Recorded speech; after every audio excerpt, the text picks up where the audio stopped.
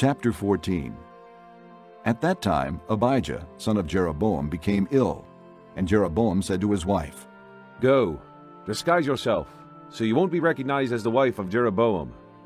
Then go to Shiloh. Ahijah the prophet is there, the one who told me I would be king over this people. Take 10 loaves of bread with you, some cakes and a jar of honey, and go to him. He will tell you what will happen to the boy." So Jeroboam's wife did what he said, and went to Ahijah's house in Shiloh. Now Ahijah could not see, his sight was gone because of his age. But the Lord had told Ahijah, "Jeroboam's wife is coming to ask you about her son, for he is ill, and you are to give her such and such an answer.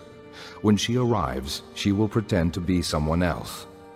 So when Ahijah heard the sound of her footsteps at the door, he said, "Come in, wife of Jeroboam. Why this pretense? I have been sent to you with bad news. Go, tell Jeroboam that this is what the Lord, the God of Israel, says. I raised you up from among the people and made you a leader over my people Israel. I tore the kingdom away from the house of David and gave it to you. But you have not been like my servant David, who kept my commands and followed me with all his heart, doing only what was right in my eyes. You have done more evil than all who lived before you. You have made for yourself other gods, idols made of metal. You have provoked me to anger and thrust me behind your back. Because of this, I am going to bring disaster on the house of Jeroboam. I will cut off from Jeroboam every last male in Israel, slave or free. I will burn up the house of Jeroboam as one burns dung, until it is all gone. Dogs will eat those belonging to Jeroboam who die in the city, and the birds of the air will feed on those who die in the country. The Lord has spoken. As for you, go back home. When you set foot in your city, the boy will die. All Israel will mourn for him and bury him. He is the only one belonging to Jeroboam who will be buried, because he is the only one in the house of Jeroboam in whom the Lord, the God of Israel, has found anything good. The Lord will raise up for himself a king over Israel who will cut off the family of Jeroboam. This is the day. What? Yes, even now. And the Lord will strike Israel so that it will be like a reed swaying in the water. He will uproot Israel from this good land that he gave to their forefathers and scatter them beyond the river, because they provoked the Lord to anger by making Asherah poles.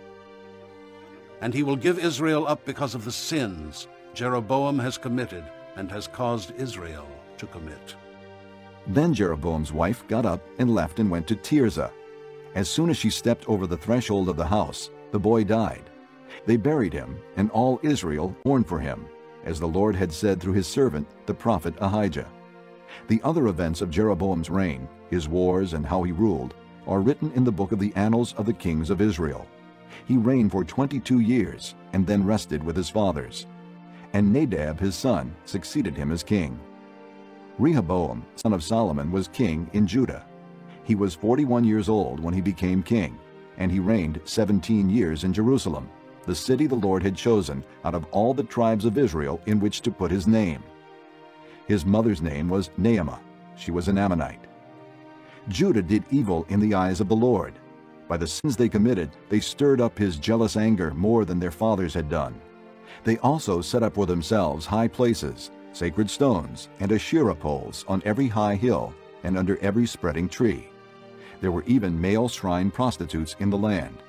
The people engaged in all the detestable practices of the nations the Lord had driven out before the Israelites. In the 5th year of King Rehoboam, Shishak, king of Egypt, attacked Jerusalem. He carried off the treasures of the temple of the Lord and the treasures of the royal palace. He took everything, including all the gold shields Solomon had made. So King Rehoboam made bronze shields to replace them, and assigned these to the commanders of the guard on duty at the entrance to the royal palace. Whenever the king went to the Lord's temple, the guards bore the shields, and afterward they returned them to the guard room. As for the other events of Rehoboam's reign and all he did, are they not written in the book of the annals of the kings of Judah? There was continual warfare between Rehoboam and Jeroboam, and Rehoboam rested with his fathers and was buried with them in the city of David. His mother's name was Naamah, she was an Ammonite, and Abijah his son succeeded him as king.